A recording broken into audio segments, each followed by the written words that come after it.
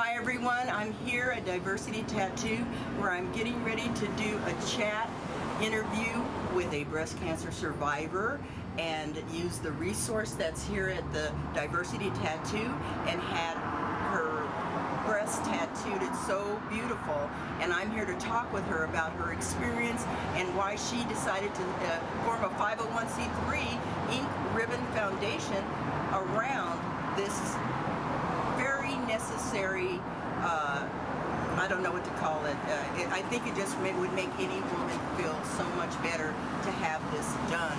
So we're going to talk to her a little bit about that, and let's go inside.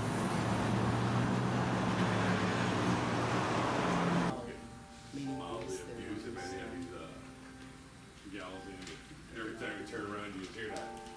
And I was like, this one chick, I was literally like, oh man, he connected. And she was like, Hi everybody, I am here at the Diversity Tattoo Shop with my friend Kim Maddi, and I am going to be speaking with Kim about a foundation that she set up called the Ink Ribbon Foundation. It is set up to help women who have had mastectomies get beautiful tattoos, and she's going to tell us more about that. But first, I wanted to thank you, Maddi, for allowing me. This is so personal, and I really appreciate that you trusted me to come out and do this. Why don't you just tell me a little bit about the history of it all? What year you had breast cancer and all of that? Sure, yeah. So I was diagnosed with breast cancer in 2012, July of 2012. Coming up on my 5-year cancer-free anniversary. Wow. I was just 41 years old when I was diagnosed. And of course, it's very devastating getting that news. You're just overwhelmed with emotion, and then you have doctors coming at you from all over the place. This breast cancer awareness, you're not aware of breast cancer until you go through breast cancer. So I didn't know a whole lot. I did a lot of my own research, chose my types of treatment options, but part of the healing process is deciding whether you want to get reconstructive surgery after mastectomy. I chose reconstructive surgery, but it still goes beyond that, and you're still not whole as a woman after your mastectomy. So doing a little more research, I found beautiful mastectomy scar cover-up tattoos online, and I fell in love with it, and I knew that that was for me. That's what I wanted to do. Well, let me back up a little bit. How did you discover you had breast cancer? Was it in a routine exam? It was. I felt my lump doing a routine monthly exam, and I knew it wasn't supposed to be there. I mean, we know our bodies as women, and I just felt something that had not been there before. It had not been there my previous year when I had my mammogram, and it just showed up, and went right away to get a mammogram and ultrasound, and was diagnosed shortly thereafter. Was it a big tumor, if I can ask? It was 2 centimeters, and so they concluded that that was stage 2 breast cancer at the time. But during my mastectomy, they found another tumor, and also I had lymph node involvement, so they had to remove my lymph nodes on my right side as well. So it was all on my right side. However, I chose a double mastectomy. Now, did breast cancer run in your family? No, ma'am. It was, as my doctor called it, a fluke. Breast cancer did not run in my family. I had very low risk factors overall. He was even a little surprised that I had it. I was very young. A lot has to do with your cycles, your menstrual cycle, and all of that. I have 3 beautiful daughters. All of that had to play in it, but very low risk factors, plus my age, of course. Well, let me ask you, and again, I'm going to get a little personal, and I hope that's okay. But okay, so you discover you have breast cancer, and they tell you you're going to have a mastectomy. I'm just curious. Like I told you, I went through cancer with my husband, and it's just so devastating. And he was one of these people who just I'm taking this on and I'm gonna make it. I'm gonna do whatever I can. And literally, his radiation place was across the street from his job. He worked in a hospital, and he walked. And I'd be like, "No, let me come and get you and take you." He's like, "No, I need to do this." Is that the kind of feeling you get, like when you say, "I'm gonna embrace this. I'm gonna manage it. I'm gonna do what I gotta do"? Do you just kind of take on this warrior attitude of, you know? I think it's different for everyone. That was definitely the type of attitude I took on. I did, again, I didn't know anybody to have breast cancer. I couldn't go to anyone to ask, personal stories. So I just did a lot of my own research, and Google was my friend, and I just Googled everything. I have a wonderful sister-in-law who is a medical professional, so I'd ask her a lot of questions, and what do these test results mean, and can you explain that in layman's terms to me? And she would go through it. And her mother, incidentally, had breast cancer as well years ago, so she was very helpful in that whole process, helping me to decide the proper course of treatment to take. Yeah. So how soon after the discovery and the diagnosis did you have your surgery? So I was diagnosed on July 25th of 2012, and on September 12th of 2012 is when I had my double mastectomy. Okay. Wow. Yeah. I'm not familiar, forgive me, and I'm sure a lot of our audience aren't familiar either with the process, but leading up to your surgery, are you having to do a lot of prep things? Is that why it takes a month or 2 months or whatever it was to get you in there for surgery? Yes, you have to meet with your oncologist before, and there's actually 12 different types of breast cancer. So they had to determine what type of breast cancer I had first, and what type was it? Mine is called hormone positive breast cancer. So I was progesterone and estrogen related breast cancer. Okay. Mine was not. There's another type that's called DCIS breast cancer, and that is a non-invasive form of breast cancer. I had the invasive form. Oh, wow. So my official diagnosis is invasive ductal carcinoma. Stage 2B is what it ended up being. And so you have to discuss between your surgeons, your oncologist, and your gynecologist what is the proper course of treatment. So they give you several options, and I had to choose. I could have chose a lumpectomy. Initially is what they were saying I could choose, but once they got in, they discovered that wouldn't have been a possibility either way. So there was lots to determine prior going into the mastectomy process. Well, we all know someone who's had breast cancer or even had mastectomies and stuff, but even in my many, many years and many, many friends that have had that happen, I just never really knew the process, because a lot of people, they do kind of just go into hiding, and so they don't really communicate what's going on in between. You see them later, the surgery has happened, and that's when you see them. So I appreciate you sharing that, because I know a lot of people are just curious what you go through beforehand. Yeah, and some women have to get chemo before surgery. Really? In order to shrink tumors before they go Wow. in. And then some women choose other alternative methods to try to battle their cancer, via holistic approaches, that type of thing. I just say whatever works for you. Yeah. I just stuck with my doctors and really consulted with them, a lot of my own research as well, and what I thought would work best for me and my family. So you never even considered any of some of the things we hear, go here to this country and try all these? You were like, no. No, that wouldn't have been an option for me. I have 3 daughters. Yeah. They were fairly young at the time. So my main goal was just I needed to make it around to see my daughters grow up. Yeah.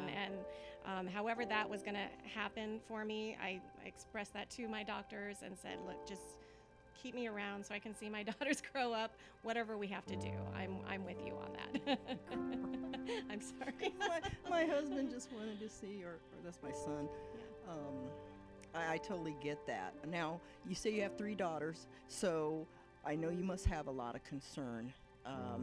I mean, you said it wasn't running in your family, but now it does. yeah, now you have concern about that, and I'm sure they're very educated on breast cancer, Yes, breast they are. care, stuff like that. And you know, I have to just step aside here and say to you, you are just so, you're smiling. I can tell you own this, because in owning it, it's not as scary, it's not as frightening, it's not as overwhelming, at least I would think.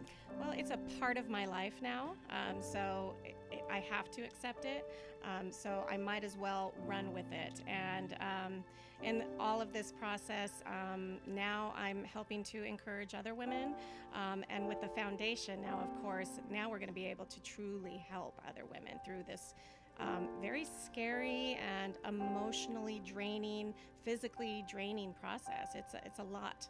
It's a lot. For me, it was a year and a half's worth of treatments and surgeries and chemo and everything that you kind of associate with cancer. Yeah. Losing the hair and Yeah, all of that. Yeah, losing your parts. It's. A lot of people say, "Oh, it's not really an amputation," but talk to the women that's had it. Well, women, that's who we are. Yes. And there's a lot of things you could probably take away from me, and I might even say take like this roll of fat. Yes. But I mean, our breast, that's from the time we're young. Yeah. That's a part of our femininity, and so It's part of our motherhood. motherhood, It's a part of childbearing, our lives. everything, Yes. everything. But yeah, you have such an amazing attitude, and I was looking at you on your little trip, and you just, I kept looking. I really did went on your page several times just to look at your pictures from this trip you were on, and you just looked happy, and what else can you be, right? You're here. Yes.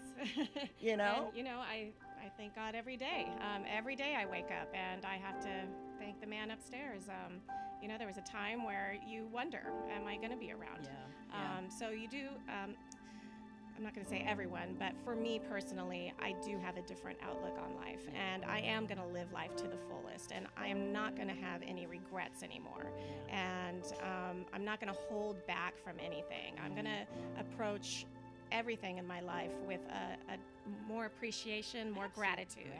Mm-hmm. So when did you start feeling to where you could get out and do stuff, and you just felt better? I mean, how long before that happened? Gosh, it really took me quite some time. I was going through a lot in my personal life as well. Went through a divorce after all of this process as well. So that took a little while to kind of get going. Mm-hmm. And but once I really started discovering these mastectomy tattoos, I started going in and doing the research, and I had consultations with several artists, and I knew that this was something I wanted to do.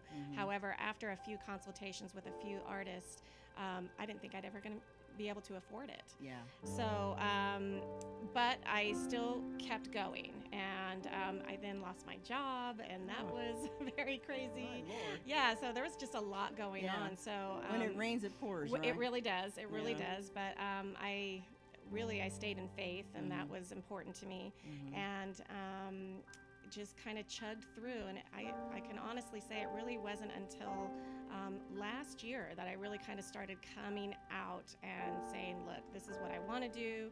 I'm going to make it happen somehow or another.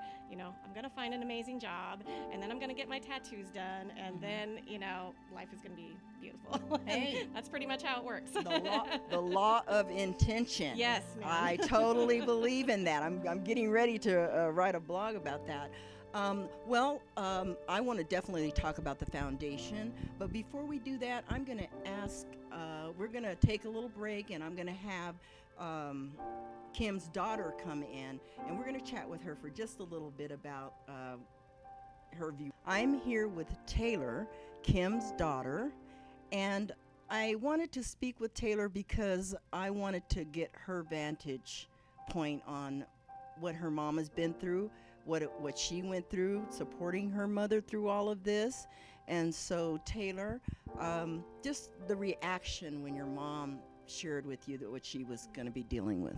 I was in 4th grade, so I didn't know what this was.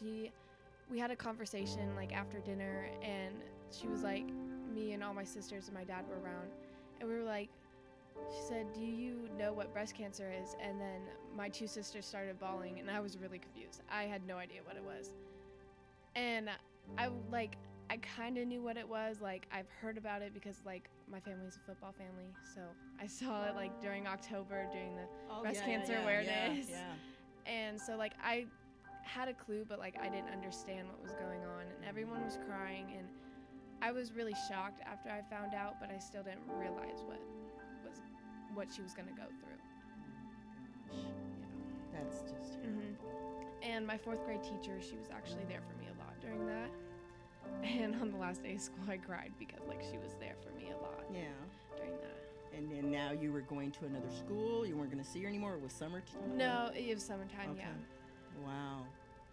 I'll tell you, I can't imagine how scary that is. I know my son, when my husband got cancer, it's just devastating, you know, and he's my only child, and we were married 38 years, and so he had this amazing father for most of his life, and you wouldn't believe it, but he's 28.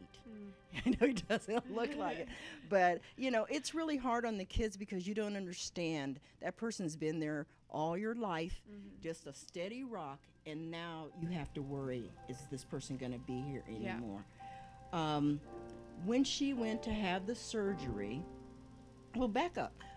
When she was going through the prep and everything like that, how did you handle that? Because I know she wasn't coming home. Strength and things like that were kind of... My mom is, like, the strongest person I know. And so she, like, bared through everything so that it didn't seem so scary on my part. I didn't know what was happening. Like, she told me she had breast cancer, but, like, I didn't realize, and, like, she made it seem like she's gonna power through this, she's gonna do this, and I don't have to worry about anything. And just, like, the prepping, like, I was so little, I didn't realize what was going on, and like, some days she would just come home and she'd be, like, out of it, like, it was... Yeah, I can't. Look, I know. Okay, so she gets the surgery, and we're all happy because she made it through, right? And she's doing good. And so during that period of recovery, did your life change in terms of what you had, I'm sure, around the house and things that she did? You and your sisters took those things over for her. Yeah. But how was it, and when she got home and everything, how was it helping her, keeping your emotions intact so she wouldn't get upset, making sure she knew that, Mom, we got this, don't worry about the bills in the house and the da-da-da-da, right? Because I'm sure she was worried about everything. She looks like that kind of person that would be worrying about everything. So how was it in the home at that time when she got back? It was different because she wasn't the mom that was so upbeat anymore. She was down and laying around. It's okay. It's okay. It's okay. It's probably been waiting to get out of you for some time now. I didn't know it was going to be in the chat. No, go ahead, honey. Take your but time. she was, like, she was always in bed, and she didn't feel like doing things that she would normally do anymore. And it was really hard, but I tried being there. Like, I would help making her lunch and stuff if she could eat that day. And she would, like, fall asleep while we watched TV together and stuff. And I would lay there with her until she got up. So there was always a sign that this wasn't the mom of before. Just little things like that when you said you'd be watching TV and she'd fall asleep. And, you know, I mean, you know, they just go through so much, and there's so many meds and different things like that. How did you keep it together around her, or were you able to? Because I know as a mom, most moms are more concerned for their kids, even though they're the ones going through everything, because we just want you to be okay and happy and live your life, and it's hard to go back to normal. How did you go back to normal eventually? My mom, like I said, she's super strong, so she kept me motivated even when she couldn't keep herself. And, like, she just helped me through that whole thing. And bringing myself back was all because of her, and bringing the family back was because of we all stuck together. Wow. Oh my God. Okay, so, sorry.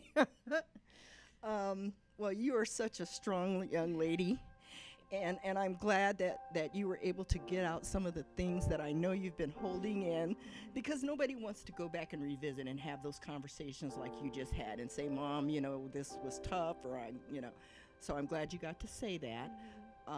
So moving forward, like your mom said, it's all about life and gratitude and being happy. And look, every morning that I wake up with a roof over my head and some food in my refrigerator, I'm a happy chick. You start to look at the little things that you have to be grateful for, but you have such a big thing. She is amazing. I follow her strength, her ability to go out there and just still live life, positive attitude, and she communicates that in her Facebook and all of that, and I followed her longer than she would ever even imagine, and wanted to talk to her and just didn't know how to approach it, and then she popped those pictures up. I was like, okay, she's ready to talk. And that's when I reached out to her. But Taylor, I tell you, what a strong young woman you are, and you get to be an advocate, and you get to be that young girl who, when you get to be a mentor for girls who might be going through any type of illness or something with their family. And I encourage you to do that, because you get it, and your words will be so helpful to other young people that are going through something like this. So I really appreciate you sharing your feelings and everything with us, and I can see you're just doing well, and you're a beautiful girl. I already told her she looked like Britney Spears. But you hang in there and just keep being the beautiful daughter that you are, and I appreciate you talking with us on camera, okay? Yep, All right, honey. Thank you so much.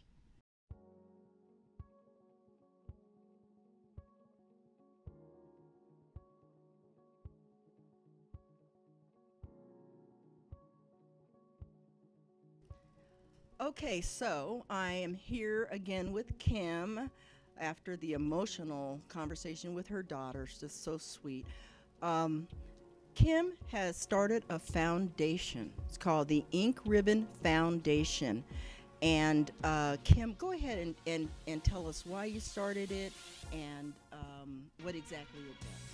Well, as I was doing my research for a mastectomy scar cover-up tattoo, I saw a couple of programs on the East Coast that did provide women with some grants to go ahead and get the scar cover-up tattoos or the 3D areola restorative tattoos. All of these tattoos, including the 3D areola restorative tattoos, which would make a woman look and appear as they did pre-mastectomy. You mean nipples? Yes, nipples. Wow. Most women that's the traditional route to go. So you get a nipple tattooed onto your reconstructed breast, but insurance does not cover that. Yes, which is pretty crazy to me. But I was looking at some of these other organizations, and they're providing grants to get women these procedures done. There was nothing like that here in Las Vegas. As I was going around and getting quotes from other places and realizing how expensive these things can run, between myself and my artist Tank, we thought we need to do something here in Las Vegas. We have 2.5 million people here, and a lot of breast cancer survivors and patients. And I thought, what better way to provide some hope, a little light at the end of the tunnel for other breast cancer survivors than to be able to provide this service for people. So that's what we're going to do. It's going to be a whole experience. They're not only going to get a tattoo, they're going to get a professional hair and makeup session and a full photo shoot of their experience, just like I had done. That way they can document their journey, and I think it's very important for women to document their journeys. I was pretty quiet during my treatments, but said during this mastectomy tattooing process, I wanted to show the world that this is a thing. This is what people want to do. it was my first tattoo, so it was very Wow, you went big. yeah, you know, go big or go home, right? So it was interesting, me walking into a diversity tattoo for the first time. You know, I look like every other soccer mom out there, you know, and meeting with Tank and going through the consultation process. And now we walk in today, and my daughter says, "This is like my home to me. We've been here so often now." Oh, wow. We love this place. We love everyone in it. They've really helped us out and encouraging Ink Ribbon Foundation as Yeah. well. So it's perfect. Wow, well, I'll tell you, and we're going to be showing some pictures that you sent us. And you had some other pictures on your site. Are those pictures that we're able to show as well? They are of other people that have gotten mastectomy tattoos, not here in Vegas. Okay. I'm just pulling them from other tattoo shops or other women that have had it done. Okay. So I think you're allowed to use those as long as you're using their names. Absolutely, Yeah. yeah. Because some of them, I mean, they're all your tattoo is unique. It's beautiful, but then some of the other ones too were just so unique. And you know, I can't wait to talk to Tank to find out how that experience is for him. You know, one, to do it, two, to know what he's providing somebody with a new hope, a new outlook on life, and everything like that. Yeah. Now, your organization just got started. Correct. And you are a 501c3 organization. Correct. Which is really important. So if you're donating money to it, you want to know that, you know, the people that donate can get that tax write-off they may need, or Yes. any of the things that you may need when you open your office or whatever, that those will be write-offs. And that's important when you're doing this from your heart and not from your pocket. Right. You know, so you need everything you can get. What are your hopes for the organization? I mean, I know you want to provide the services that you just mentioned, but if it turned out like the one that you envision in your dreams, what does that look like? Well, you know, I live in Las Vegas. I've been here for 23 years. So right now it's helping women in Las Vegas. But thinking on the big picture, I'd want to help everyone around the country and have, you know, satellite operations in every major city to help women with this. It's a real thing, and it's not only, I always say, it healed me from the inside out. Yeah.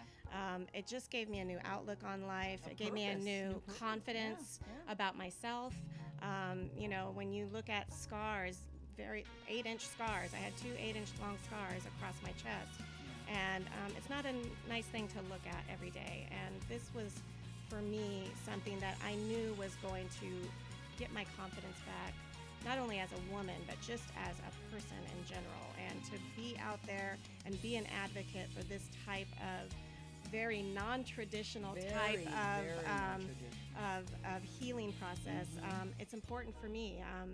You know, like I said, I'm a typical soccer mom. You know, I'm not out there, you know, with all these tattoos everywhere. However, I do love them now. Yeah. I got another one. I did get another one. This was my Mother's Day present from my Oh, daughter. wow. What So does it say? it says "I love you more." That was my Mother's Day present from Aw. my daughters this year. So sweet. That was kind of neat. Yeah. But I'm not going to be, you know, covered in tattoos. I'm still Yeah. going to, You you know, sure? I don't think so. You already Maybe. went for 2. Well, we'll see. We'll see what happens in the long run. But yeah, ultimately, we'd love just more exposure about this Yeah. type of healing process.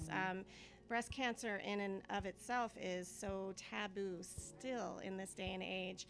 People don't like to talk about it. They don't. And the companies that are talking about it, the quote-unquote pink ribbon companies, and they're companies, they're not nonprofits. Nonprofit effort. Yeah. They are for profit, and they're no pink ribbon company helped me out during my time of Have need. you ever asked Pink Ribbon Company to help you or give you a donation? No, I mean, I didn't ask because I had already done my research. I had already done my Google, and I'm like, well, there's nothing that they can do for me. And going this non-traditional route, I knew nobody was going to say, oh yeah, I'm going to help you get your, you know, scar cover-up tattoos because you want, you know, cherry blossoms on your chest. You know, they don't. they're get not it. going to do that. They're not going to do that. So no, I and that's why I chose the name Ink Ribbon Foundation, because the pink ribbon, I don't have a good association with the pink ribbon companies. That's really interesting that you say that, because I know well, I won't mention the name, but you know the big pink ribbon places. And I've done the walks for years, and I've been involved, and I've given money. And I just kind of wondered sometimes, where is this money going? Oh, I did the research, and very, very little is going towards actual research and going towards actual patients to help the patients. And the one breast cancer that is not curable is stage 4 breast cancer. That's where the money really needs to go, in my opinion. We need more research on that. Why can't we cure this one type of breast cancer? This is just my small contribution to this whole big breast cancer world that people just don't want to talk about. They want to talk about save the tatas, and I want to talk about let's save a life. Yeah, I love that. Absolutely, what you just said is all it should be about. Yeah, you know. So, have you approached any of the organizations to partner or support you? Not the big ribbon ones, but I mean just local places like you have Tank now. Are you going to start going around and adding on some more resources? Yeah, I mean, that would be the ultimate goal. I would love to even go to plastic surgeons' offices, you know, put our information out there if this was something that they wanted to do. There is a trend where some of the medical professionals are doing the nipple tattooing. They're not tattoo artists. Yeah, they should. They're doctors. So we say let doctors doctor and let tattooists tattoo. And you know, they're not trained. They're not professional in this type of art form. And they're just going to put a circle on there and call it a day, and then you're not happy at the end of the day. Interesting you say that. My mother-in-law has tattooed on nipples. She's, you know, 80 or whatever. I just remembered that because she did that. It was happening many years ago. But I think that your brain is just so clicked in to your purpose and where you're headed with this, and the strength. I mean, I can imagine I'm the person in the office. You're coming in to see me about partnering or whatever. You're a force to be reckoned with, girl. I'm gonna tell you right now. You're gonna walk through that door and they're gonna be like, okay, what do you want? But you know, when you establish those relationships, and some people have to sit back and watch how you do. When you start a nonprofit, everybody wants to make sure you're legit and you're not just out here doing da da da da. But you're walking in there with something so important. And a partnership with plastic surgeons, a partnership with gynecologists, a partnership with anybody who's touching a woman's life or touches the life of a breast cancer survivor. I mean, I think that there's probably other things that aren't even related to breast cancer that a person might have happen. Yeah, could be a car accident. I mean, I'm thinking even eventually doing scar cover-up tattoos for, you know, any type of scar that you have had. I mean, you know, some people get very creative and tattoo like a zipper going up, you know, where their scar was, or something like that. Cool. You know, the imagination is limitless as far as what kind of design you want. And some people like to kind of poke fun at themselves and you know, put a little sense of humor behind their tattoo cover-ups. Some women, especially with mastectomy, they love the pink ribbon, and that's great. And they want to get a pink ribbon put on themselves somewhere in a tattoo, and that's great too. Whatever, you know, the sky's the limit. Yes. Whatever makes you feel good, whatever makes you feel whole again and healthy, and so you can look at yourself in the mirror at the end of the day and smile. That's the goal. Yeah. Well, I tell you what, just listening to you, I know you're going to be successful with this. Thank you. You have such a good character and integrity, and you're speaking from a place that people know this is coming from your heart, despite what you've been through, you know. Yeah. And this is a passion for you.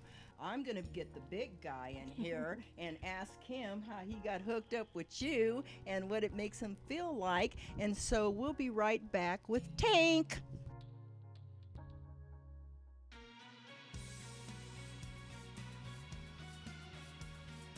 Hey everybody, we're back, and I am here with the man himself, the tattoo guru, Tank.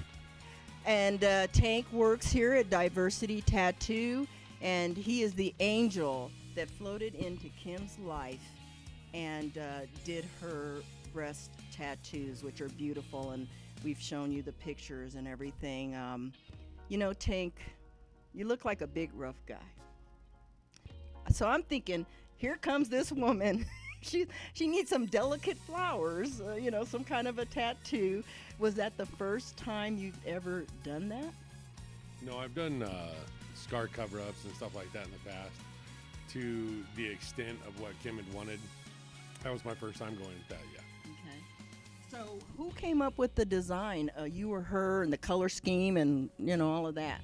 I think the design base was from her, and then from there it's just more of a collaborative collective as far as her and I working together and working with the designs as far as how it's going to go, how it's going to flow, and then whether we're going to stay black and gray or go color, and then to what extent of color we would go, and then from there it's just me doing what I do. Wow. So you draw everything out on her, and then like she's telling you, I want purple here or whatever color there, and how, I mean, like, do you do it in sections? How does? Yes.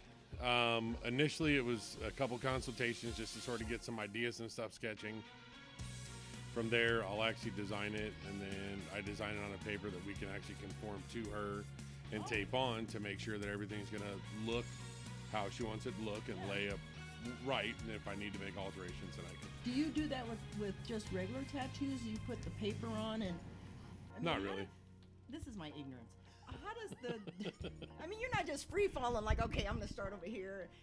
Sometimes, you yeah. draw, really? Yeah. I said, but you draw the design and fill it in, right? Yeah, with something as intricate and in depth as what Kim was doing, it was something we wanted to make sure was exactly right and gonna lay and cover what we needed it to cover and look good for her. I mean, just for her herself, as well as just generally and aesthetically. Yeah, because I mean, if I recall the pictures, it's like you have to start. The two sides are similar, right? They actually appearingly connect because it is one solid piece. Kim's deal was she did not want anything in the middle, so that's where I connected and used some of the background and some wind flowing and things of nature to get rid of that, but then seemingly still have it be seamless going from one side to the other. Well, I'll tell you what, it's amazing. It's amazing. And I can see how someone who goes through what Kim went through and just thinks, oh my God, you know, and forgive me if I'm wrong for saying that, but you know, I'm not loving this. I don't want to be seen by anybody. I don't want a man looking at me. And then you provide this service that just takes it and makes it like a beautiful bra. I mean, really, that's the first thing I thought. I thought, wow, a tattoo bra. You know, and it just is so beautiful. And you know, so when I saw you, I was like, wow, look at how delicate you are with your little hands and everything. I mean, that is some good stuff. But what does it mean to you now that you know you're going to be in? She ain't gonna let you go. What does it mean to you that you can be a part of what she's starting up with her foundation and everything? I think equally for me, it's a life-changing experience because, I mean, we get into tattooing with the thoughts of being able to help people through things, whether it be a case of memorial tattoos or anything of the nature, commemorating an event, anything like that. But to be able to go to the extent of where we're going to be able to go with this and to reach out and help the number of people out there, I mean, it's unreal just to think that it's like, there's something that I can do is easy as tattooing that can be that changing for somebody. It's got to be really fulfilling for you. Oh, it is. It's like a new purpose for you, in terms of, wow, look what I get to provide everybody. And it is, and that is something. It's for me is that I get the opportunity to be able to do this. And sometimes you can go in and just go get a tattoo from somebody and it's not that big of a deal. Stuff like this, it's a very big deal. It's a very big deal for them, their friends, their family, stuff like that. And to be able to be the one chosen to walk and finish up those chapters of that path with them is it's a really big deal. That's really, I mean, what it's all about. I think that from your end, from your standpoint, that's what you're getting. Now, I have a question. So because you know this is just gonna burst out. There's gonna be like 2 billion viewers, and they're all gonna be calling you and everything, and they're gonna want to have some questions answered. Like, where do you do that? I mean, they're not laying here, are they? Yeah, right here in the States, and we're filming you. And I have privacy curtains that we stick up and stuff goes, because, you know, and it, you know, there's different levels of it. I mean, for some ladies to come in, it may be nothing to them because they don't have their, you know, specific lady stuff that's there. But we initially and just directly get past that. It's still a private session. It's still something that needs to be private to them. You know, I mean, what they choose to run around and show the world after that is entirely up to them. Yeah. But when they're here, we you know, we treat them with the best and with everything we can do, and just make it as easy and as comfortable as an experience as we can do. Well, it can't be that different from some of the crazy stuff we see people getting tattoos on, you know. Yeah. But I think it's just magic, and I think that she's so lucky to have found you and what you're delivering. And when she was telling me about you and how easy you made it for her to do this, you know, because I mean, there's an emotional part to it, and you need a support system. And she was saying that you just became a part of her support system and understood. And I mean, that's a huge compliment for you, Tank. I think you're going to really be seeing a lot of people coming in who need that from you.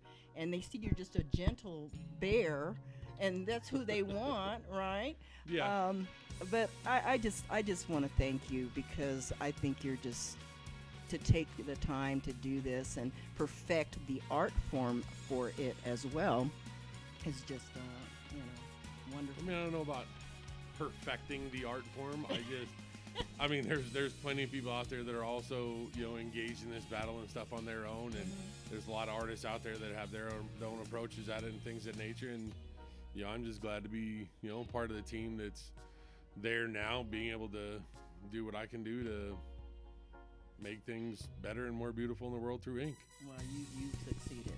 You've done a great job, and so I'm going to take a break, and then what we're going to do is kind of all stand together and say goodbye to everybody, and let Kim have some last words, and wrap this up. So, all right, everybody, I'm going to end this show with my new friend Tank, my new friend Taylor, and my kind of new friend Kim.